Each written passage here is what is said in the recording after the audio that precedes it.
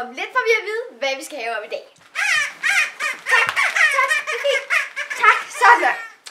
I dag skal vi have om høns. Men der står ikke mere på mit papir, så jeg skal ud og interviewe en ekspert på området. Afsted. Goddag.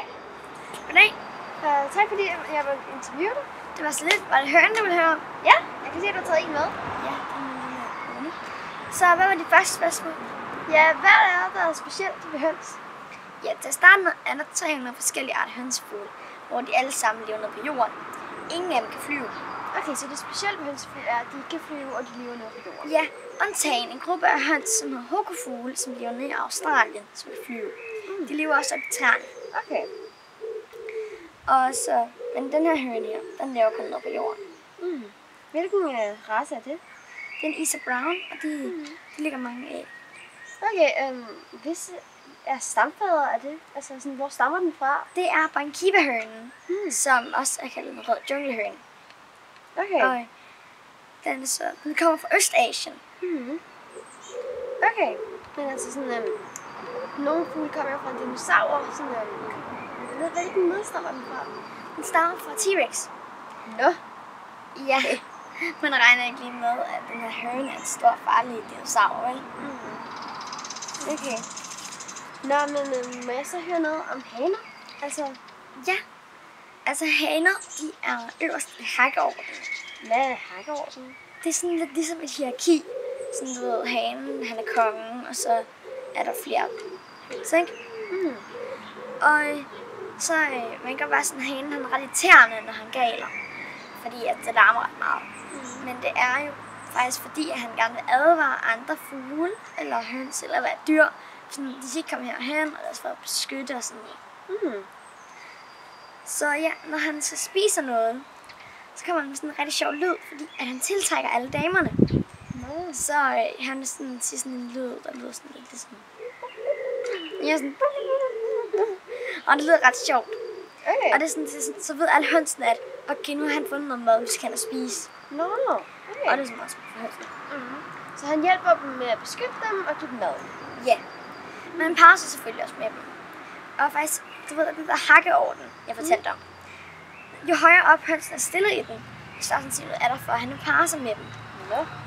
Så hvis at hønen er lavest i hierarkiet eller hakkeorden, så vil han parre sig med dem med vold. Men jo højere op, så vil hønen selv hjælpe til med det. Okay. Nå, kan du se på kyllingen, om det er en hane eller en høne? Ja, men det er ret svært. Man skal være rimelig god til at kunne se sådan noget. Okay. Men altså, en kylling kan ikke selv holde varmen. Fordi at den er ikke sådan, dens fjer er ikke helt fine nu. Så hønen skal simpelthen sætte sig oven på dem, for at give dem varme.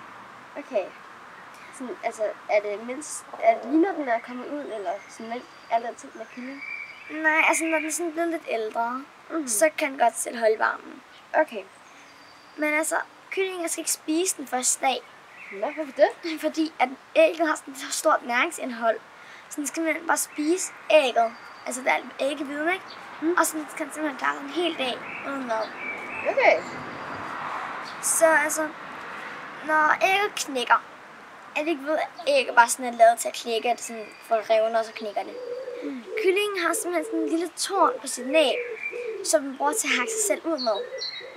Og så, hvis den ikke kan selv hakke sig ud, så dør den, fordi den kan jo ikke klare at leve inde i ægget. Så den skal helt selv komme ud af det æg. Kan hønen ikke hjælpe til, eller? Nej, altså den ved jo ikke, om den er færdig eller ej, ikke? Og den er sådan, det skal lære at klare sig selv. Okay, altså hvor lang tid tager det for kyllingen at være inde i ægget? Det tager cirka sådan 21 dage, for den er klækket. Det er meget præcist. Ja, men det er så vel lang tid, det tager. Ja. Og altså en høne og en kylling begynder at udvikle sig ind i ægget efter 5 dage. Så når rodet på et æg i 5 dage, så er det spiseligt. Okay. Ja. Og altså, før en høne gider at ruge på nogle æg, så skal der simpelthen være 15-20 æg, for at den får mest muligt ud af al sin rugning. Det tager ret lang tid jo, sådan 21 dage. Ja, altså, så man kan ikke bare sådan give dem 2 æg, og så sige, rug på dem? Nej, men sådan, så godt vi kan lige skaffe nogle flere æg. Okay. Og så er det også, at hvert år, så ligger hønen 315 æg om året. Men det er så kun tamhønen. Junglehønen ligger så derfor kun 8 æg. Det er jo meget lidt i forhold til tamhønen. Altså det er om året? Om året. 315 æg om året. Det er ret meget. Næsten en hver dag. Og altså, en høns æg kan ikke ændre farve. Og man kan også se, hvilken farve æg de har ved at kigge på deres øreflip her. Der, kan du se den? Ja. Det er dens øreflip. Men altså, det betyder ikke, at æggene er røde. Ja. Men altså, det er sådan, man kan se, den er sådan lidt cirka. Ja, ikke? Så man kan cirka se farven på ægget. Ja. Men altså, når den så sidder på de der æg, så skal den selvfølgelig også spise og lave lort. Ja. Men altså, den kan kun ud 1 gang om dagen for at spise eller lave lort. Okay. Og så kan der tit komme nogle meget store lort, fordi den skal så holde sig. Okay. Nå, men hvad spiser den så? Ja, den spiser sådan lidt frø og spirer, græs, korn, gryn. Og især insekter. Insekter kan den virkelig godt lide. Okay, hvad er dens yndlingsmad? Den her er orme. Det vil sige alle høns yndlingsmad var. De kan alle sammen godt lide orme. Og altså, 2 af mine høns kan simpelthen, hvis jeg holder en orm over dens hoved sådan her, så kan det simpelthen finde på at hoppe op og bide ormen ud af mine fingre. Sådan. Så man kan hoppe. Man kan også få den til at følge efter en. Så hvis du tager min høne, så skal du skinne bare vildt mange orme. Er det alle høns, der godt kan lide orme? Ja, men nogle høns kan simpelthen for eksempel godt lide rosiner. Den her høne kan ikke lide rosiner. Jeg prøver bare at gabe nogle, ikke? Men den er sådan, nej, det kan jeg ikke lide. Okay. Så er det lidt for svært. Men når den så er spist, går den så også i bad? Ja, men den går i støvbad. Så for eksempel, den ser noget løs jord, og så kan den ligge sig i det sådan at baske jorden op i luften og rulle sig rundt i det. Og det er virkelig rart for den. Og den bruger det også mod lus. Så når den har lus, så skal den rigtig meget støvbade.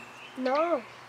Så man kan se på, at hvis hønsene støvbader meget, så er det fordi de har lus. Ja, og synes, de klør sig rigtig meget. Ja, men altså, når de så ligger og støvbader, hvordan sørger de så for, at de ikke får det der støv i øjnene? Altså, du sagde, de virvlede det op. Ja, men altså, det er simpelthen fordi, at du ved, for at se, når de lukker øjnene, kan du se, ja. Den lukker fra neden og så op. Ja. Sådan der. Men altså, den lukker ikke øjnene, når den støvbader, fordi så kan den jo ikke se noget. Derfor har den faktisk 2 øjenlåg på en måde. Der er sådan en lille blinkehinde, der kan trække for og så tage af. Og det bliver brugt til at blinke og til at trække for, når den støvbader. Sådan, så den stadig kan se noget cirka, sådan det bliver lidt utydeligt, men altså, den kan stadig se noget.